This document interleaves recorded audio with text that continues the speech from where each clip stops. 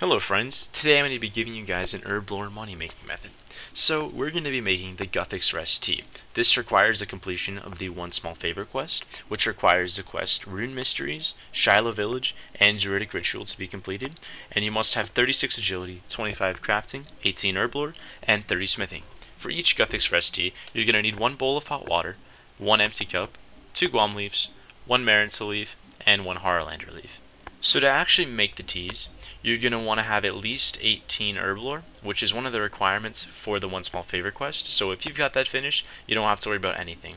Then you're going to want 14 bowls of hot water in your inventory and 14 empty cups, and then you're going to want to arrange them the way I arranged them. So I like to arrange my bowls of hot water and my empty cups in this fashion because it'll help minimize your errors. For instance, after you've put your bowls of hot water into your empty cups and you start putting your herbs into those tea mixes, and you accidentally hit 2 Harlanders on 1 tea mix, that tea mix will go bad and you can't use it in a Guthix Restoration potion.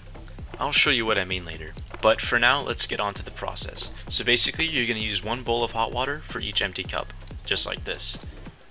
And once you finish your inventory, you're going to bank the bowls, and then you're going to get 1 herb out. It doesn't matter which one. I usually like to start with the guams so that I can get the guams out of the way, and then the Harlanders, and then the Marentals. So then you're going to bank your bowls, and then you're going to get 14 guams, and then you're going to do the same thing. After you've got your 14 guams in there, you're going to withdraw another 14 guams, and then put those into the tea mixes as well. After that, you're going to go in and you're going to get your Marentals out, and then you're going to put those into the tea mixes, and then after you've gotten the Marentals in, you're going to put the Harlanders in, and then you have a Guthix Restoration Potion 3 after you've finished all of that. Okay, as you can see, I have 14 Guthix Rest 3 tea mixes. What I like to do is I like to decant these, so you're going to go to Bob the Barter at the general store in the south western corner. You're going to right click on him, and then you're going to hit decant, and then it'll make these into 4s, and then this into 2 if you've done 14, which is 1 inventory. And then I'm going to go sell it and see how much I can sell it for, and then check the profit. Okay, so when I sold it, I got 21,030 GP from the 13 Guthix Rest 4 potions, and then I have 1 Guthix Rest 2 potion left. Usually what I like to do is bank this one, and then in the next inventory, when I get the other Guthix Rest 2, I'll decant those, and I'll get 1 Guthix Rest 4. So I'm going to count this as 1/2 of 1 Guthix Rest 4. So in total, I actually got 22,081.5 GP, so let's just round it to 22,081 GP. Alright, now I'm going to show you what happens if you accidentally mess up clicking your herbs on the tea.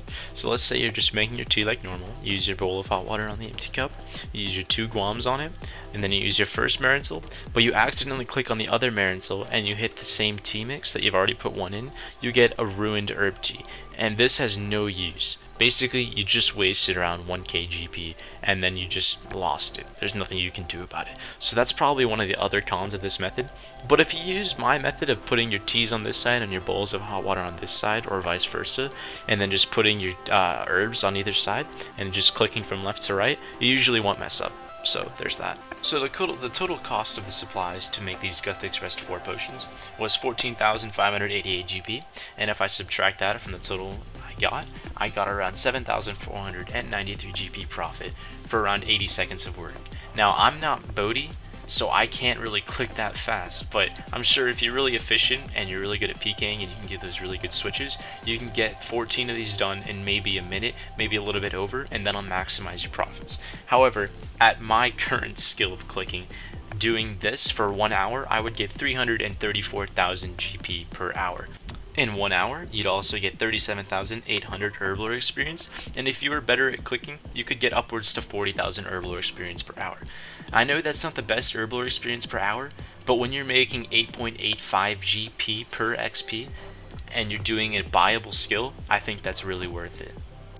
The obvious pro of this method of training Herblore is how much GP you get. You get 8.85 GP per XP, which is a fuck ton for Herblore, and that's really good for training Herblore, because usually you're losing money training Herblore. You can train with energy potions, but you'd be losing a lot, and you'd only be getting around 30,000 more experience per hour, or you could train with Guthix Rest teas and make 350,000 GP per hour, while still getting a decent amount of experience per hour. Not to mention how easy it is to actually unlock this method of training Herblore. You only need some really low base skills, and the only hard part about getting this unlocked is doing One Small Favor, which is a tax, but it's worth it in the end. Now the biggest con of this method is how click intensive it is, but if you have the time and you want to make a lot of money training Herblore, this is probably the best way to do it. Well friends, I hope you guys find this guide very helpful to you, and I hope you can use it to train your Herblore, or to get that GP, or to do both at the same time. Take it easy guys.